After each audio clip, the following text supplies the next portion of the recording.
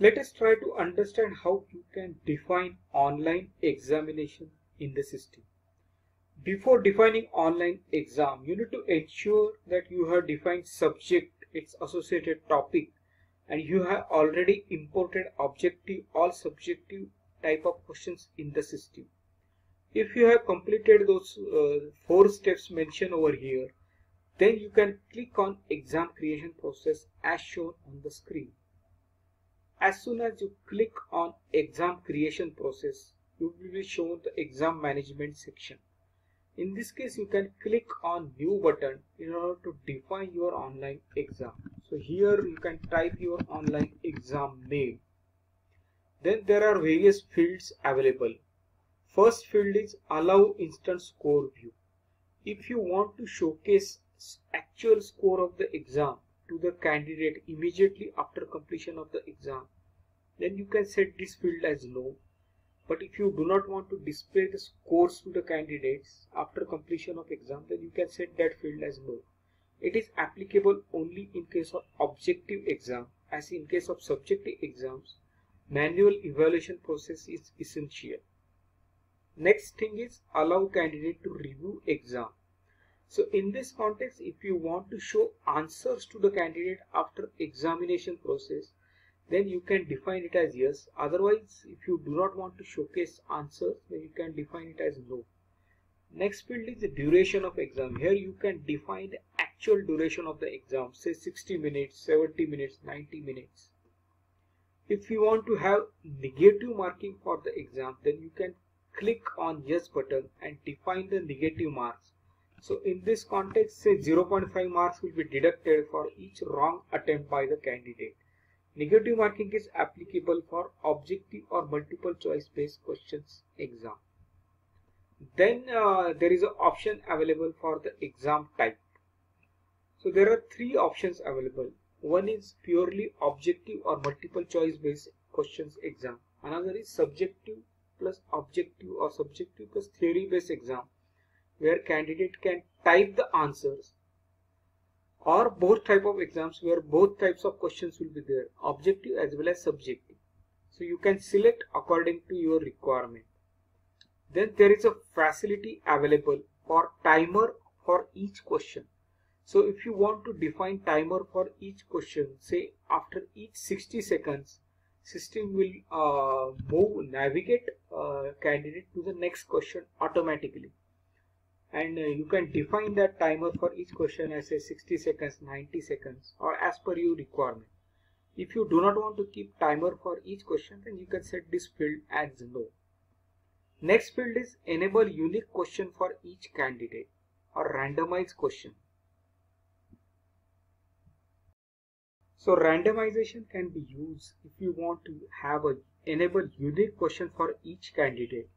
So in this case, if your examination question bank pool has 500 questions and you want to select 50 questions out of which randomly based on the examination criteria, so that each individual candidate will get unique 50 set of questions, then you can set this field as yes. Otherwise, you can set this field as no. Shuffle questions. So if you want to shuffle the sequence of the questions for each candidate, then you can set that field as yes. Then there are configuration facilities available for remote proctoring. If you want to enable remote proctoring for the exam, then you can enable this field as yes. So in case of remote proctoring, there are additional facilities available where you can also record the candidate audio around the environment. If candidate is attempting the exam from any location, then system will try to record audio associated with the environment of the online exam.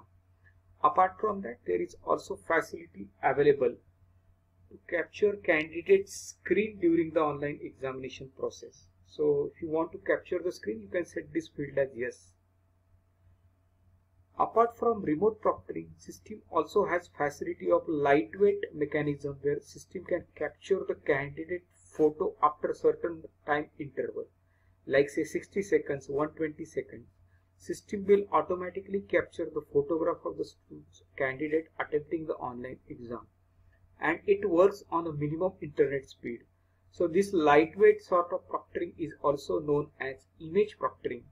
You can very well use this facility in order to capture photos of the remote user who are attempting the exam. It will be very beneficial to validate identity associated with those remote users. Next advanced facility is advanced allow question navigation. So in this case, if you want to enable question navigation, then you can keep it flag as yes. But if you want to disable the navigation of the question, then you can set this field to the no. Then there are various schedules available. One is flexi schedule, another is fixed schedule, third is flexi schedule with fixed exam time.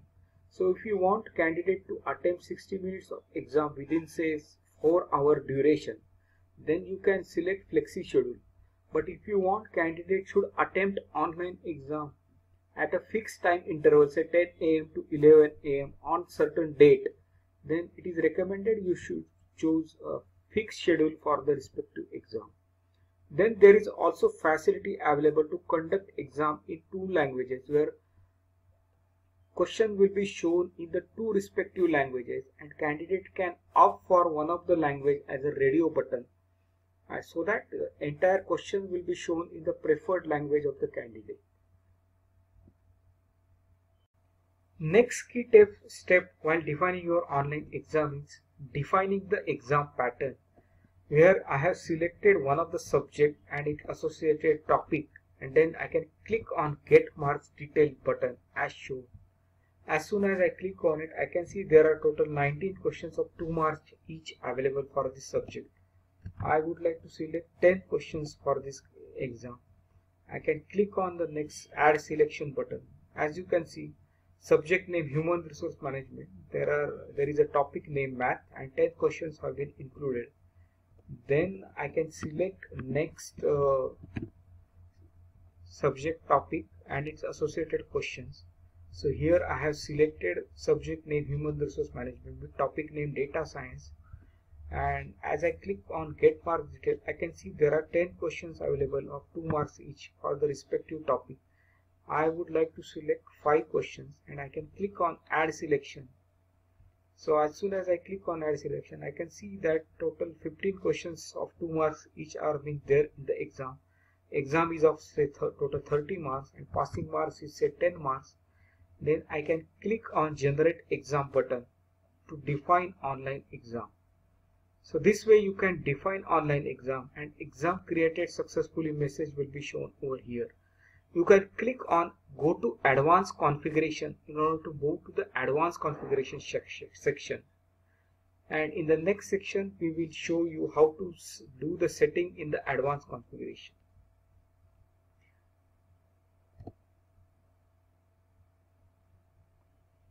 In the examination section, there is an exam preview button available. If you click on exam preview, you will be shown the actual examination user interface that is being shown to the respective candidates while attempting the online exam. So in this case, you can see this questions along with its multiple choice answer options have been shown. Thus, this preview is very helpful to understand if your questions or online exam has been defined as per the requirement. You can very well verify all the questions of the exam, and this preview will be very useful to understand if you have defined the exam as per the requirement. Let us try and understand what are the facilities are there in advanced exam configuration. So right now I am on the section of exam creation, and there is a button available for advanced exam configuration. If I click on advanced exam configuration, this screen will be loaded in front of you, where I can see name of the exam, then allow instant score view. If you want to show the scores to the candidate on an immediate basis, you can set this flag as yes. Otherwise, by default, you can keep it as no. Enable review questions to the candidate. So if you want to showcase correct answers to the candidate after examination process, then you can set this flag as yes, and otherwise by default you can keep it as no. Allow question navigation. If you want to disable the navigation of the questions, then you can keep this flag as no. so that candidate will not be able to navigate to the next or previous questions, and candidate will have to attempt online exam questions in the sequence shown by the system. By default, this navigation is kept on. Then there are facilities available for remote proctoring. So in case of remote proctored exam, you can keep this flag as yes, so that your exam will be enabled for the proctoring purpose. Next is capture candidate photo. If your online exam is of say image capturing, then you can keep this flag as yes, and you can keep image capturing time interval as say 60 seconds, 70 seconds, 120 seconds as per your requirement.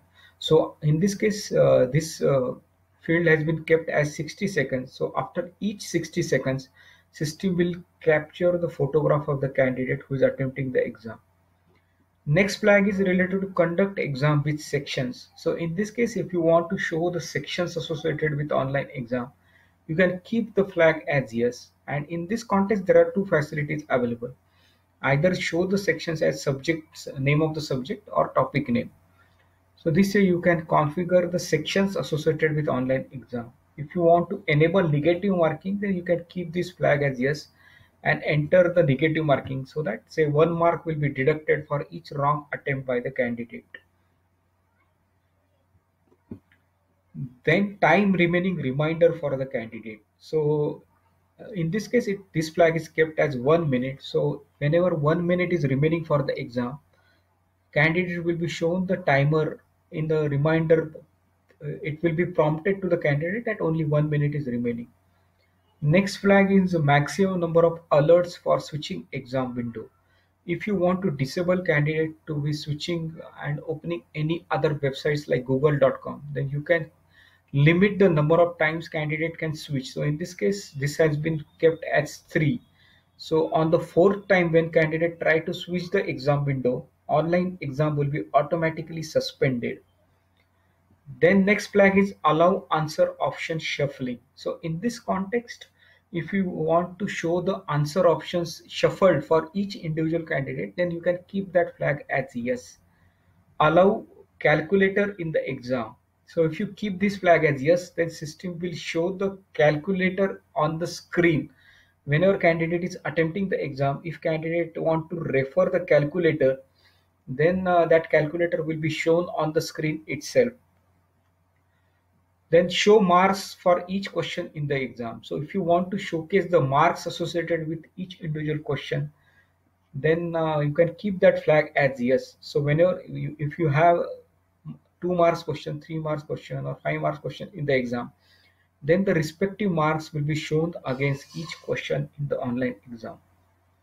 Allow mathematical or advanced editor in the exam. So if you want to enable mathematical editor, this is specially applicable for subjective exam, then you can keep that flag as yes.